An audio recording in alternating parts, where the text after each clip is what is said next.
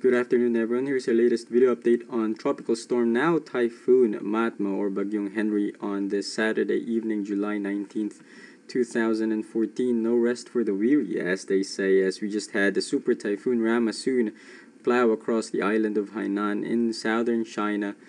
It has now made landfall in the province of Guangxi and is currently moving actually into northern Vietnam, bringing some widespread light to moderate rains in the region and also some gusty winds.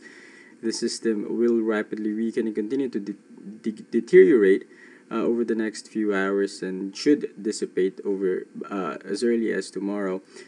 For more updates on that system, you can visit westernpacificweather.com, where we have a recap of the news that we have gathered across southern China and also the Philippines, where the death toll from this typhoon has now climbed over 70 people as of this morning.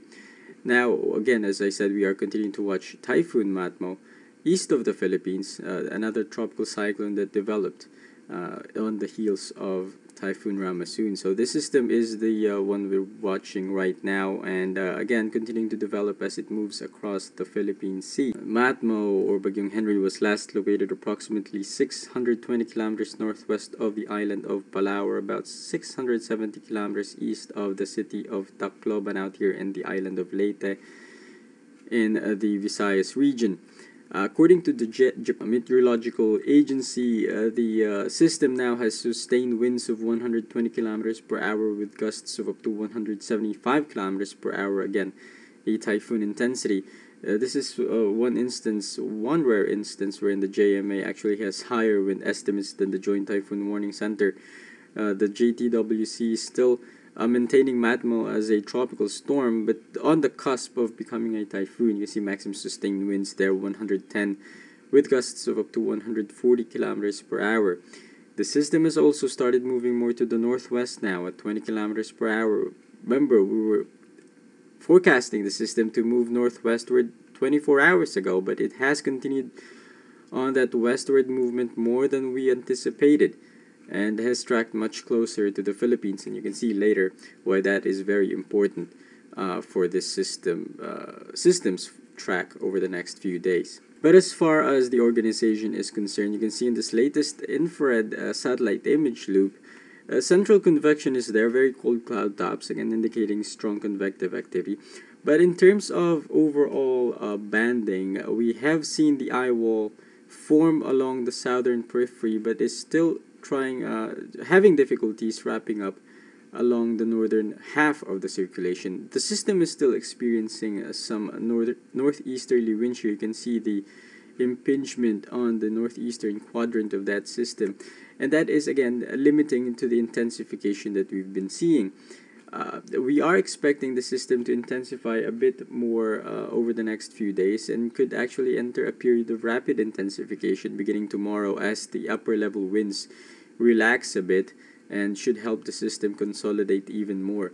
As we all know, Philippine Sea is home to very warm water, especially just east of the Philippine Islands, and that should fuel the system as it tracks northwestward over the next few days. And here we are with the latest forecast tracks from the computer models. Each line consists of a distinct forecast from a distinct computer model, and as you can see, the consensus is tracking Matmo to the northwest and perhaps into Taiwan or perhaps the southern Japanese islands as we move into the middle part of next week. However, as we've said before, the system is tracked much more westward over the past 24 hours. That is because of the strong subtropical ridge anchored across the western Pacific, and that is steering Matmo more to the west.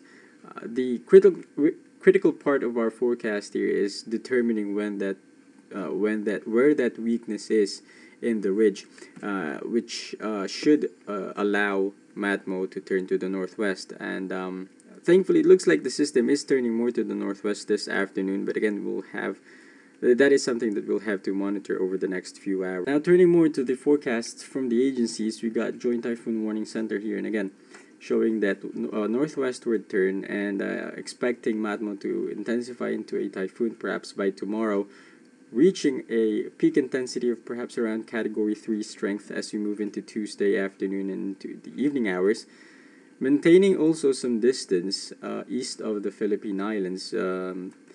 But system is forecast to make landfall in the island of Taiwan as we move into Wednesday afternoon, again as a strong Category 3, perhaps a Category 2 typhoon around that time, bringing in some very heavy rains and also strong winds along the eastern coast. And finally, we have the Japan Meteorological Agency, and you can see the difference of the forecast track compared to the Joint Typhoon Warning Center. You can see here JMA tracking Matmo much more to the west, much closer to the Philippine Islands, and is actually taking the center right towards the province of Cagayan along the northeastern tip near the town of Santa Ana as we move into Tuesday and Wednesday. So again, pretty stark difference among across the different weather agencies around this region. Just shows you there's still that much uncertainty with the forecast track for this typhoon. Again, the critical part of the forecast is the strength of the subtropical ridge, anchored across the western Pacific.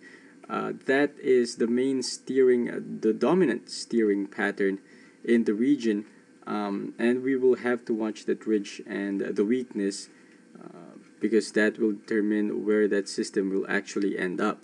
But as of right now, anyone living from Northern Luzon to Taiwan all the way out here in the Ryukyu Islands should closely monitor the developments of this typhoon, as it could directly impact your weather as you move into the middle part of next week.